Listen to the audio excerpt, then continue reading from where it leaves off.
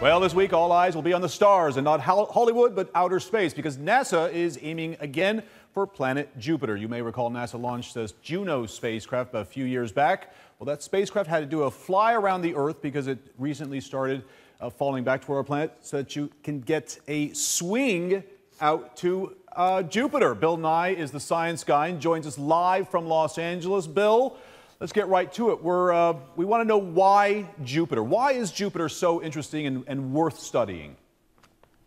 Well, Jupiter might almost be a star.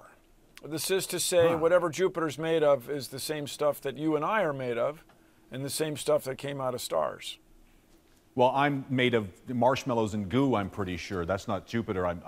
This spacecraft is... Well, you're made of carbon and oxygen and nitrogen and all these happy things, phosphorus, iron.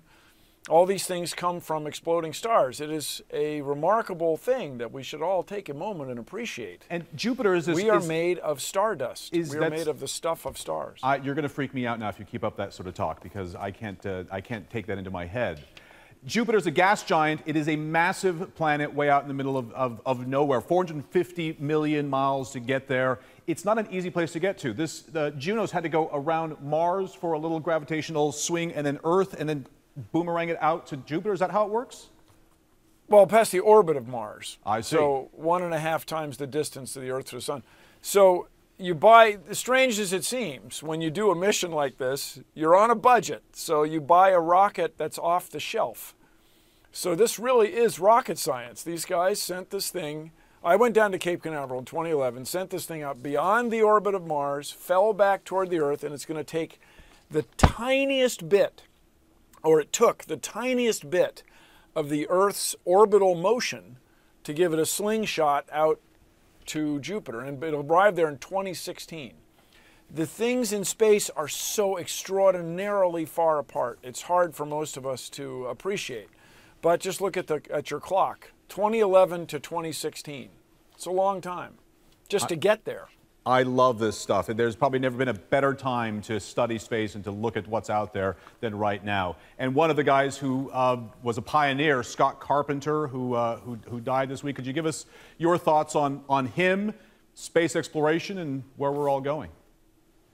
Well, for me, guys like that, from the first U.S. Civilian Mercury guy, people who flew in space, inspired me. I mean, the reason I became a mechanical engineer, aerospace engineer, was because of the Mercury, Gemini, and Apollo program. And this gets, I mean, Scott Carpenter represents, for me, the inspiration that comes from space exploration. Now, you can talk about that quite a bit.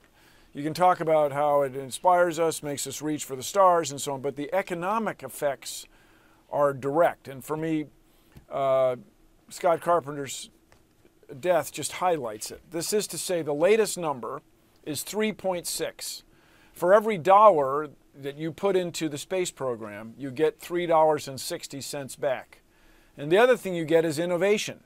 We would not have smartphones. We would not have global positioning systems. Absolutely. We would not have commercials based on jokes about your nav system in your car without the space program. We would not be able to feed as many people as we feed without the space program. So there is an irony that the government is shut down right now while this spacecraft continues to fly undeterred. The passionate Bill Nye, my homeboy from Los Angeles. Thank you very much. Always great to see you.